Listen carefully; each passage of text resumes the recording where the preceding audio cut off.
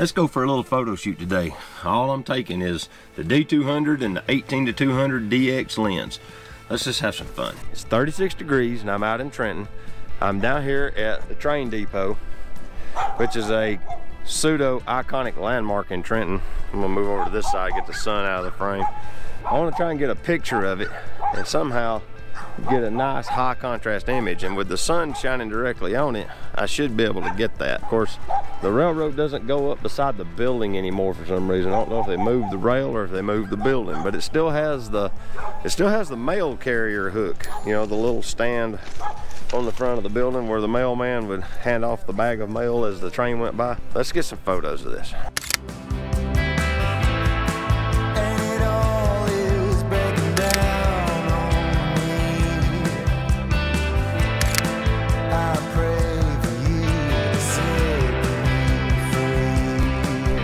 Something I never understood about this is they wanted to use the building for something constructive. So what they did was they turned it into the Welcome Center. But it's about as far from the main road in Trenton as you can get and still be in a town. So it's just kind of an odd idea, but yeah, it's the Welcome Center. Here it is from the other side. Okay. I'm not going to do a lot of dialogue outside because it's daggum cold. I think it said it's 36 now, but the wind's blowing, so it's pumping it down into the 20s, I'm sure. It stings to be out there. All that aside, let's go look at something else in Trenton that might be interesting. And this is the Trenton Industrial Park. The only reason I mention it is because we have bull moose. It's a pretty interesting logo on the building. I left the truck running this time to leave the heater on. There's several businesses been here a long time, but Bull Moose was kind of the anchor. I believe they were the first factory to set up shop in this industrial park. But it's just got a cool logo on the building. I'm gonna try to get it into some sort of a environmental photograph just to kind of capture it for posterity, you might say.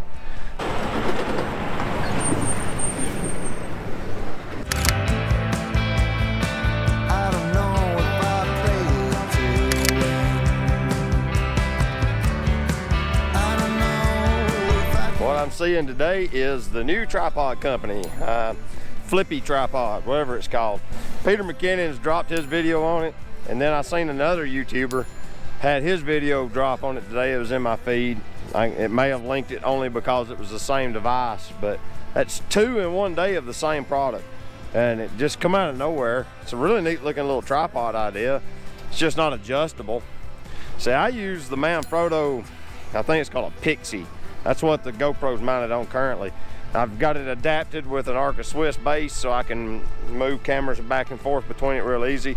It also just has a 1/4-20 stud, so if I don't have an Arca Swiss plate on something, I can just screw it straight on. But I like it because it has adjustable leg, and it's a tripod, and it has a ball head. To each his own. All right, got a shot of the moose. I'm in the old Trenton Spinning Mills parking lot, and I'm gonna get a picture of their sign. It's been closed down for years.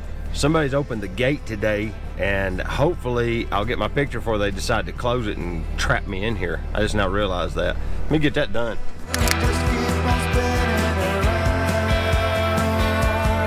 I got my photo. I wanted a picture of the sign, the old sign of the mill before it got bought out by Shaw Industries. All right, I'm outside the gate. Whew. They ain't got me now. I'm gonna turn around. I'll give you a drive-by of it here in a second. It's a carpet yarn mill that got bought by a company called Shaw Industries 10, 15 years ago.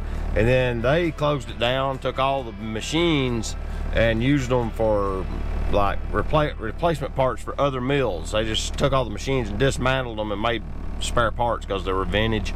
Now the building's been vacant for probably a decade, and they've been trying to sell it, but nobody's got this kind of money. It's an enormous building. It's hundreds of thousands of square feet. It's just a huge factory. But anyway, I got my picture of it.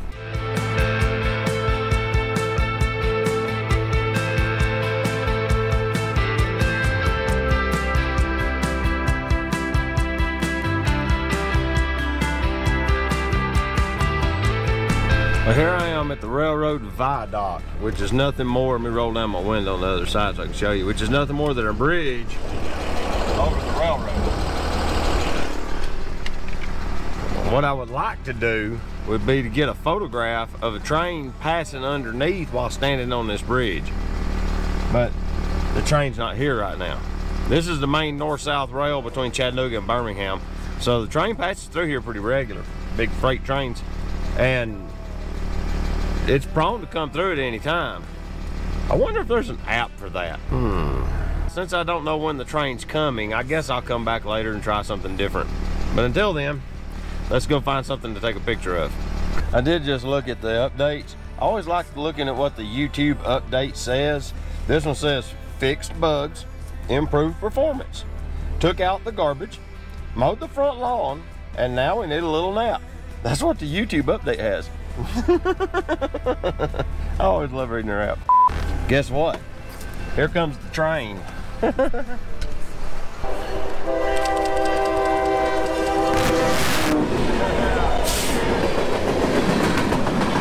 Remember that train I was looking for earlier? Here it is.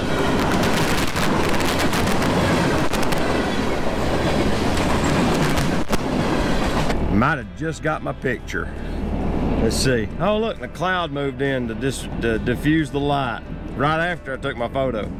This is a pretty good freight train. It's still going. There's a midline engine in the middle of it. Yeah, it's a big train. All right, let's see what I got on here.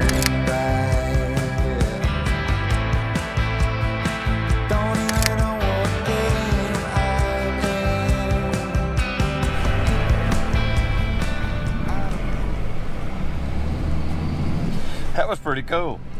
Pulled up to the railroad crossing and the lights started blinking. And I wondered if the semi across the road, across the tracks over there, might have tripped it or something. Looked back and forth, didn't see nothing. Looked one more time and I could see the lights of the train down on the left. Yeah, wish I'd have seen it coming for that viaduct shot. That'd have been a lot cooler. But this is a pretty good photo. So, at least I did get something kind of interesting. I kind of like the Bull Moose logo photo too. It's okay. It would have been better if there'd have been a person in the frame though. You never know what you're going to find till you get out and just take some pictures. Just get your camera out and go out there and do something. Because if you don't get your camera out, you're guaranteed to not get the shot. So with that, this is David, the Georgia photographer. And if you like the video, I like the thumbs up. You know that. We'll see y'all later. Bye-bye.